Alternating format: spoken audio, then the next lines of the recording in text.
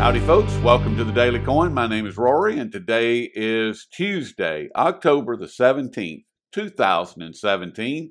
And I have the very distinct honor and great pleasure of welcoming back to the show the owner and proprietor of Wealth Research Group, Mr. Lior Gantz.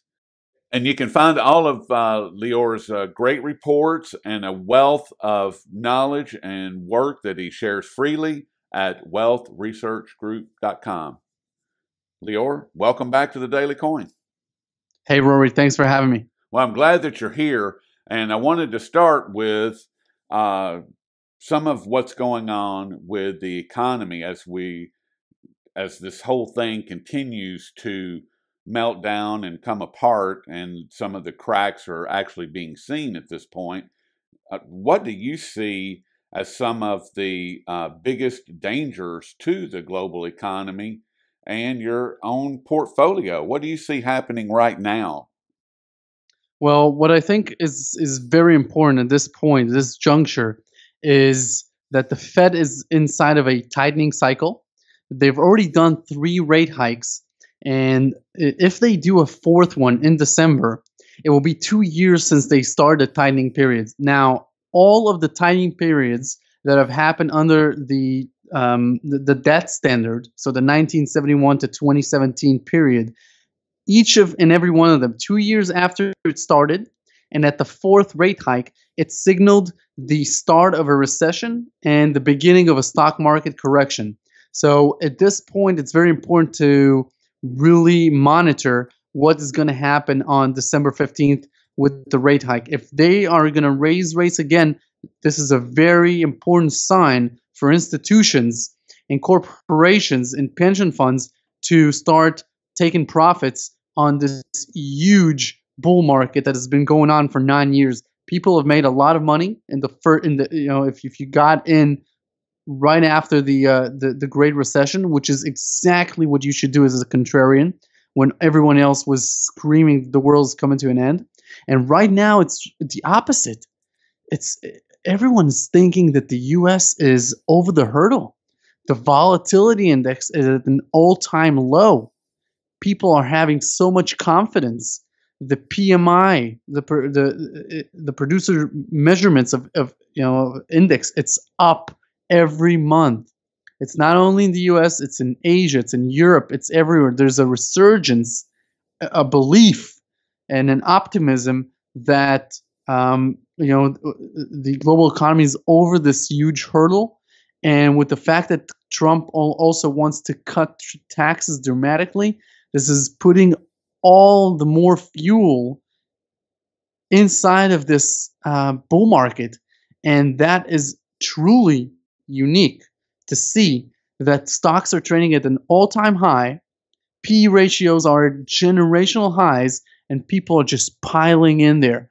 This year, we've seen so many new all-time highs. It's been over 10 times that the S&P 500, the NASDAQ, and the Dow have shattered records. And this coming rate hike could signal the beginning of the end for this. So do watch that. That is a huge change. And what I think is important, Rory, is to understand that for institutions and for large pension funds and hedge funds, gold is not what we see it as. They are not buying gold for their portfolios. So they do not store gold like individuals. They buy gold as a hedge. But more than gold, they buy gold stocks as a hedge. So if they see that the stock market is going to begin to correct, they're going to take all of these profits and go into this tiny, tiny sector called the gold market. And I think this is the beginning of the end of this cooling off period for gold shares. But, this is something to monitor and not back up the truck on. Very important. Do not get aggressive, because right now is not the time to become aggressive on gold. It's time for patience and waiting. Unless you're very sophisticated and you know how to short the basket of gold stocks while you're going long your quality shares. And we talk about this at wealthresearchgroup.com/crash, which is my blueprint and master plan on how to anticipate and prepare for the coming crash and how to prosper in the aftermath. But at least have this on your radar. With regards to dangers, look, I my analogy, Rory, is if you take a look at a bike and it has a flat tire, and you try to drive it to the left, you try to drive it to the right. It doesn't matter which direction you try to drive it to. The problem is the tire, and that's the problem with America right now. The voters think if they choose left, then it will be all right. Then they go right. Then they go left. The problem is in the tire. The problem is in the debt. The debt is the disease that has plugged this country, and unless you deal with that, everything else is not under your control, and all you can do is prosper as a person in light of this. So obviously, you've seen this year the immense opportunity with blockchain technology and with cryptocurrencies.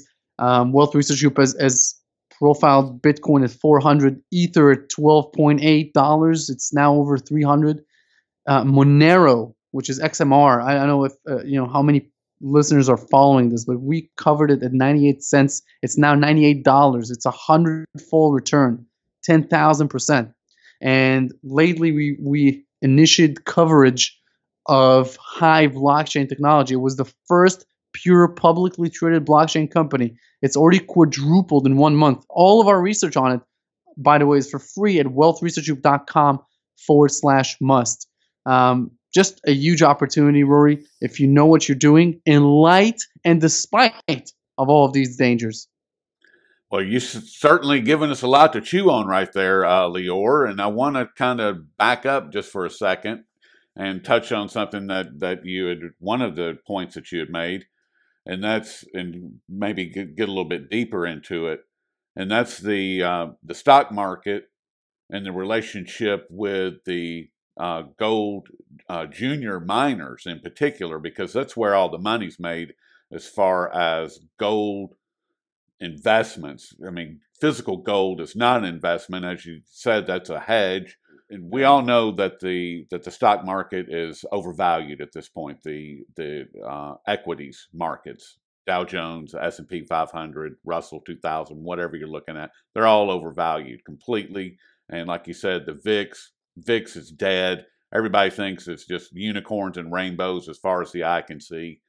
And how would someone, or what's the relationship, I guess, between getting out of these equities and into something that is unloved right now, like the juniors, that will explode, that will go up, or have the potential to go a lot higher than where they're at right now? What can you give us a little bit better roadmap on that?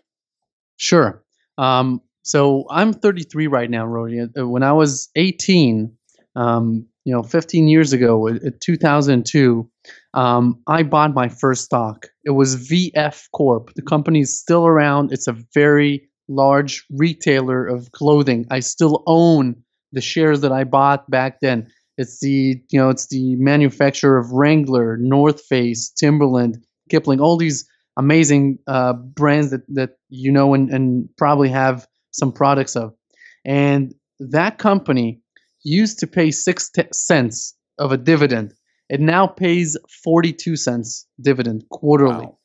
That is like a renter who used to pay $600 and now pays $4,200 for the same property. And so companies that are profitable and are raising their dividends are the best investment over the long term for a sleep good at night investor. And at Wealth Research Group, we cover some of these. If you go to the website and you click on the top menu under the button Wealth Stocks, you'll see some of my favorites. That is where I hold most of my wealth because I'm trying to compound it over the decades. Now, some people are not 33. They're 40, 50, 60, 65, and they're looking for different solutions. They want to find vehicles that can quadruple or make 5 to 6 times your money in a few months or in a few short years and not in decades. And they're willing to take the added risk. Gold mining shares are cyclical and they're absolutely risky. But if you can find the top ones, if you can find the ones that you know the owners of, or find people who know the owners of them, then you have a real shot. Wealth Research Group is only about um, creating opportunities where we actually know the owners, where we actually sit down with the people who run the companies. And so in 2016, we profiled 12 companies in the gold and silver sector that have gone up either a double or more. And the reason is we know these companies front and back, but they are risky. So just as a caveat, I did create a special report for your listeners regarding all of the different niches in the gold sector. It's a wealthresearchgroup.com/gold playbook. It's honestly the complete gold playbook about junior mining shares. Now, what I think is important to understand is with these companies, if you are looking for the speculative gains, the real big gains, Rory, you need three things.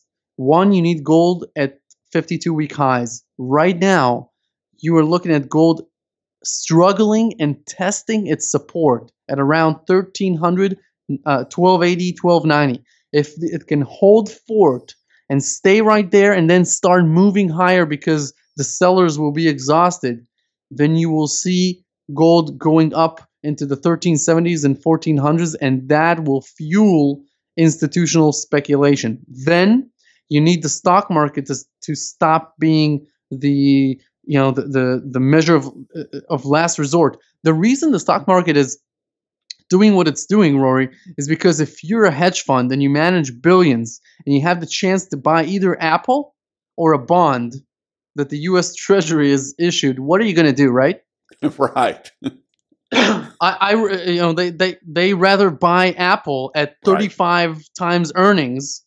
So if it was a private company, it will take you 35 years to recoup your investment. Then lend the U.S. government money for 35 years, right? That's how they think of it. And so once that stops being attractive, because rates are going to keep going higher a little bit here, and make the bond to stock difference a little smaller, then you're going to see them go into these gold shares. And what they do, the big funds, they don't go into the junior miners, and that's fine because they go after the Barrick and the Rio Tintos and the Kinross, and they go in there and they start pressuring management. They start telling them, raise your dividend, go after new acquisitions. They start to be activists. And when they start doing that, it puts pressure on the management teams to start making acquisitions. And those fuel the junior mining sector. Those revalue all of these little projects that are now worth 10, 20, 30 million and will be worth 300, 500 million when the cycle goes ballistic in 4 to 5 years. Now, it doesn't make any sense. I know. It doesn't make any sense for a gold project to be worth 40 million today and 400 in 2 years, but that's the way it is. And the reason is they only become economic and profitable at certain gold prices and when companies have enough cash to pay for them and please their shareholders. It's a snowball effect, and every time it's the same thing. And if you want to benefit from it, you really have to know the exact companies that have the top quality assets at the best jurisdictions with the best managements. My experience in the last 8 years with junior mining shares has been that 5% of the companies have the jockeys. They have the warriors. They're the people that have conviction, and they're master negotiators, and they know exactly what they're doing. And 95% of them are not that professional, and you'll probably end up losing money even if they have a great asset. You'll just see one of the better management teams take that over and manage it better. So you gotta, and Wealth Research Group, we actually cover these companies on an ongoing basis, but through our newsletter. But I want to ask, and I'm sorry to interrupt you, Lior, but I want to ask you about as far as gold and your timelines that you're offering up, and that Jeff Christian, love him, hate him, doesn't matter to me. He is one of the main players at the CME group that owns the COMEX. And the COMEX, as we all know, is where some of the manipulation goes on. That's where as far as the gold and silver market is concerned. Now, he has stated on a couple of occasions recently that gold is going much higher and will maintain a much higher level by 2020. And he has stated that the annual average high will be north of the average annual high of 2012 that was at 1669. And do you give that any credibility, or does that play into any of your timelines or what you're looking at all? I mean, because he stated that, those that believe that the markets are manipulated, that's just nonsense. And when he originally made that statement, that was the same day that the former UBS trader, was being convicted of manipulating the gold market. Regarding manipulation, all markets are manipulated. Correct. Anything that is free market is manipulated. If you want your kid to eat dinner and it's a broccoli, you need to manipulate him to eat it. Everything in the world is manipulated. It's not even a question if the gold market is manipulated. It's manipulated on the short term. In the long term, under this system, Rory, under the fiat monetary system, under the fractional reserve system that we are living on since 1971, what determines the price, the nominal price of gold, is real interest rate and investment demand. So let me explain real quick. Real interest rates is either the 5-year or the 10-year. Each person, each institution uses one of the above. The treasury yield minus the CPI, or the core inflation. If that is negative, that is favorable for gold prices, because as an alternative cash, it is better than real cash, than digital fiat funny money cash. So that's one thing. And right now it is that way. But when inflation goes higher, it will be even more favorable. 2, always assume that in a stock market correction or a crash, the market discounts. The market factors in a recession, and that's also very favorable for gold prices, because that factoring is because all the institutions believe that the central banks will ease monetary policy again. So as you see, the stock market crashes or goes down 30 to 40%, which will probably happen in the next 4 to 6 quarters. You'll see institutions saying, hey, the Fed is going to ease again. The ECB is going to ease again. And that will be very favorable for gold prices. So not only are you going to see higher inflation, you're going to see stock market crashing, and that's also going to be very favorable for gold. Last thing is, technically, the US dollar is in a bear market right now, and it's probably going to last for at least 2 to 4 years. That's very important for gold. Lastly, investment demand. As you know, gold is a unique element in nature, because all of the gold that has ever been produced, unless it's been consumed for these tiny particles as a conductor of electricity, which most gold does not, it is above ground. So there's no shortage in gold. But if you don't want to sell your gold, then there's a perceived shortage in gold, and that creates investment demand, and that creates a higher bid for the price. And that happens when there's a fear about stability of politics, because fiat currencies are, they're attached to politics. Venezuela is not a stable country. That's why they have hyperinflation. The U.S. is the world's most stable country at this point, and that's why the dollar Even if you print trillions of it, it somehow maintains this weird value, right? This is political money. Money used to be commodity based. Now it's political based, and the future is mathematically based with the cryptocurrencies. Um, and so what you're seeing right now is a very favorable time for gold, and it's important to understand that between 2011 and 2016, for the nominal price of gold, it wasn't favorable. You should have bought it as an insurance, but not as a speculative opportunity, because there was a lot of things going against it as a nominal price. And you need these nominal prices in dollars, because those create the margins for the miners. If the miners have an all-in cost of 1,100 or 1,200, and the nominal price of gold is 1,500, they're making 20% margins, which is insane, or 25% margins, which is a lot.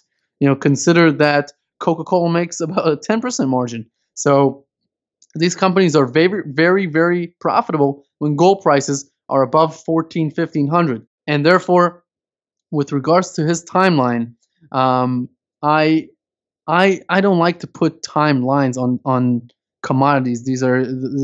It's out of our control. What I see right now is that zinc is at 10-year highs. Copper is popping to decade highs as well. The next metal that I want to see trading higher is silver, and then I want to see gold trading higher as well. That will start a commodities bull market, and gold and silver gains are very, very lucrative in these times. With regards to emerging markets, Russia and Brazil, their stock markets are very much booming, and that's important for commodities. China is looking very strong right now. Again, they have amazing problems, but with regards to their middle class, it is absolutely booming. India looks amazing right now. It's absolutely booming. Their demographics are very, very young as compared to the Western world. So, just realize the US is nothing with regards to population. There are a lot in terms of consumption, but not a lot in terms of population. If you see the populations of India and China getting richer, that's where the real consumption is going to be at in about 10 to 20 years. And investors are looking 10 to 20 years ahead with regards to commodity prices. And, it takes time to build mines, etc. So look for this commodity super cycle to begin like it was between 2001 and 2008. And you'll see amazing gains with gold shares, but it's not the time yet. The speculative money right now, Rory, it's in blockchain and cryptocurrencies, and it's going to be in the next 3 quarters to 1 year, it's going to be in cannabis.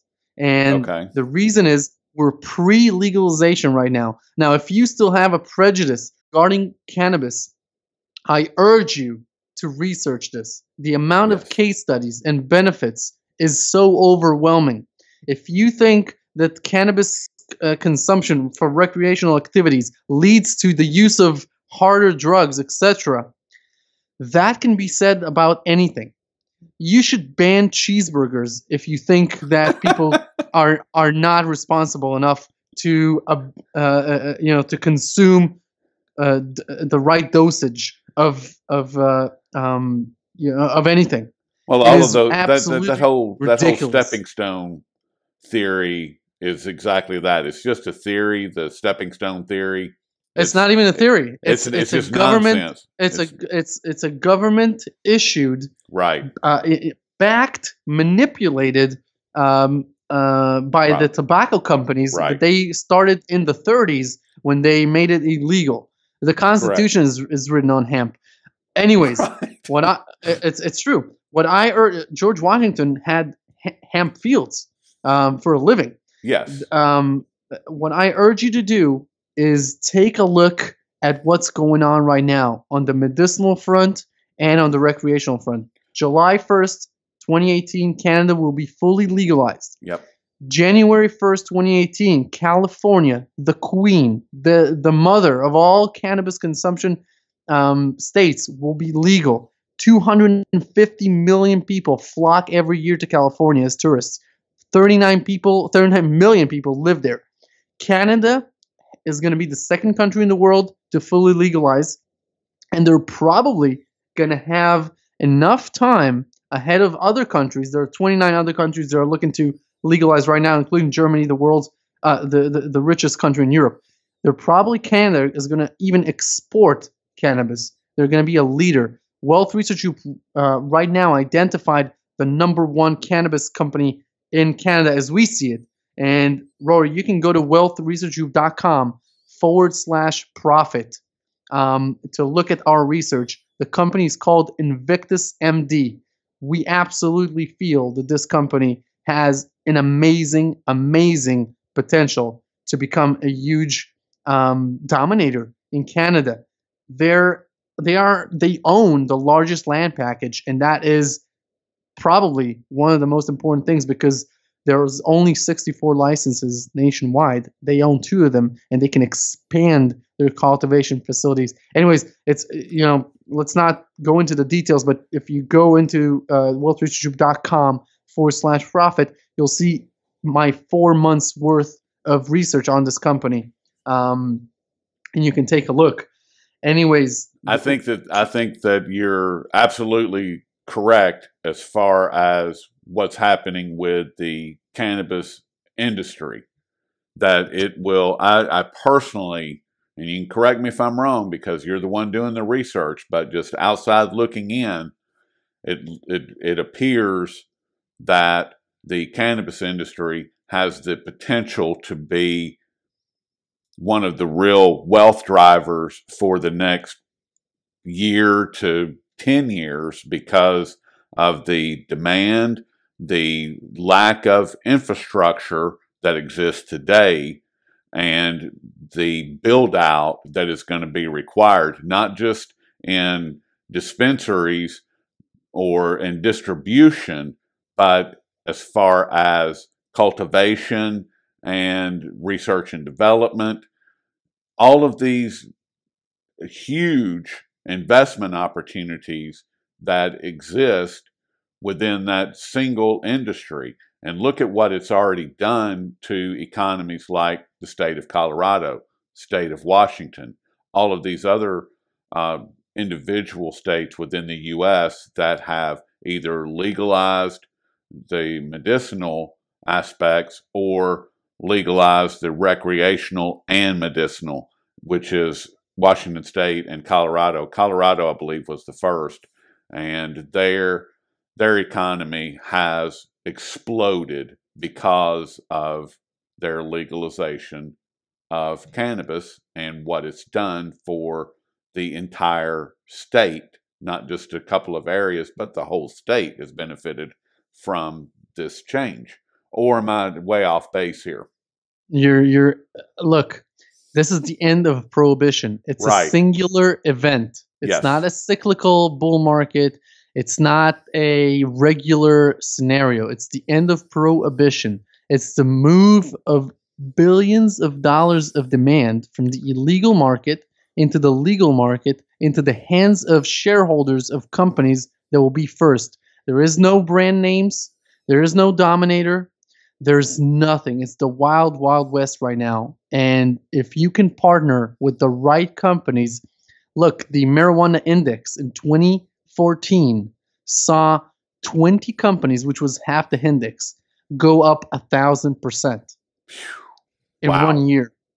And right now, with regards to Canada, you're going to see wave number 2.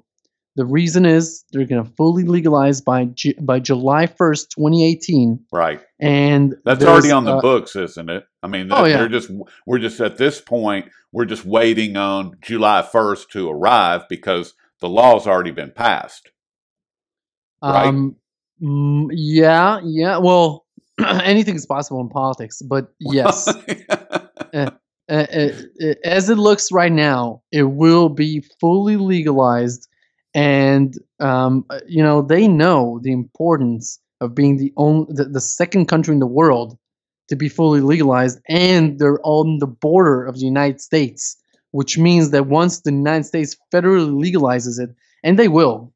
I mean, don't get it wrong. Don't get it mistaken. Once California is legal, fully legal, I mean, this will be the example and the doorway for how to regulate, how to how to do everything. This will be the model um, for the federal government to start looking at this from a 21st century perspective and not a 20th century perspective. With regards to cannabis, just understand it's in hyper growth mode. Um, it's a guaranteed demand that is already dwarfing alcohol and tobacco with regards to, if you look at the illegal market. And Right. now all of that demand is going to spill over into the legal market, which is great because you're going to see quality control, you're going to see more research, you're going to see regulation, you're going to see monitoring, you're going to see education on the doses, how much to take. You're going to see so much benefit from this becoming legal. I'm not even talking about the tax benefits for the states and the countries. And these jobs are unsourceable. You can't outsource agriculture of cannabis to other countries. This is a great source of new jobs for the United States and for every other country that is struggling with its job market right now because labor is being outsourced to 45 countries that are now cheaper to produce products at than China. There's 45 countries that are cheaper than China. Wow. So it's a new world. Now, I want to just go back and say this. With regards to people who are facing retirement and have insufficient savings, I think the number one most important thing to understand is investments should not be your primary source of income. If you live and die by your investments, that is a very, very stressful environment. I think all retirees who do not have sufficient savings should freelance. They should go to Upwork.com. Upwork.com. I have zero interest in if you do this or not. It's the largest freelance website in the world, and you should see what your skills are worth. There's so many home-based gigs and work that you can do there for as up to $50 or $60 per hour. And I think that if you do that, you'll find a better retirement with more meaningful work. And on top of that, you might even be able to relocate to a cheaper country, a much cheaper country to retire at than the United States, and still make that income because this is online income. Right. Which is important for retirees to understand that they are not a plant. Nobody put them in the ground. They can move to another country. There's so many opportunities even without a second passport. But the U.S. residents are welcome in many places because they bring quality, they bring money with them, etc. They can develop businesses and enterprise in countries that they go to. This is my second suggestion to retirees. So either relocate, keep a primary source of income with freelance work, and then look at income you can generate from investments. It's very important to understand that you should not make investments your primary source of income if you do not have sufficient savings. It's not healthy, and it rarely works, honestly. I'm not, that's one of the areas that I'm not concerned with because of the work that I do. I mean, having the daily coin, that's already built in. I will do that until they put me in the ground, and that's the bottom line. And it will continue to generate some type of income, regardless of how big or how small it is. It will always produce an income, and I'm very grateful for that. So, with any luck and some more hard work on my part, it'll generate more income as the years go by instead of less. But either way, the goal is to get because I'm 55, you're 33, I'm 55. So when you're talking about these retirement plans and goals and I'm paying very close attention, Lior, because they all apply to me, period. And when I'm looking at different types of investment vehicles as far as what's going to be beneficial to me and my family, the junior gold mine sector, the cannabis, what's happening with the cannabis industry. These are very exciting to me, because with small moves, as far as small investments can become very large investments in a very short period of time in both of those sectors, in my opinion. And according to what you're laying out, that's the potential is there. It's all there, right? Yes, it is, and it's really important to conduct the due diligence before you commit your funds to anyone, to any company, and that is the core of what we do with Wealth Research Group. We spend so much time researching and sifting through these hundreds of little companies to find the ones that have management teams that have done it before and are highly respectable. And we meet with them, and we really become part of a more sophisticated group of investors with this. And I share the research because this is what I love doing. This is my vehicle of sharing my opinions, and not only on stocks. Wealth Research Group newsletter, it covers so much more than just that. It covers the big picture. It covers other suggestions, my own experiences, what's going on with things that matter. Look, bottom line, it's very important right now for people to stay engaged and stay committed to their goals, because the system that we live under favors the rich. A debt-based system favors the rich at the expense of the middle class and lower income classes, and therefore it's very hard, even with hard work, to get out of the cycle. And it's extremely important to educate yourself, because with education and knowledge, you have the tools to change around in your world, your circumstances, etc. That is the bottom line here. Education. Stay engaged. Stay engaged, stay informed, stay on top of your individual world, because that's where you live. And if you're not in charge of your world, someone will be more than happy to manage it for you. And that just does not sound like a very good plan to me.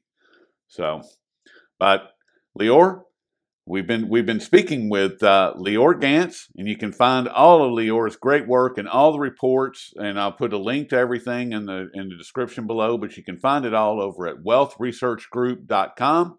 Lior, thank you for all your time today. This has been great, and I look forward to speaking with you in the future. Thanks, Rory. Thanks very much.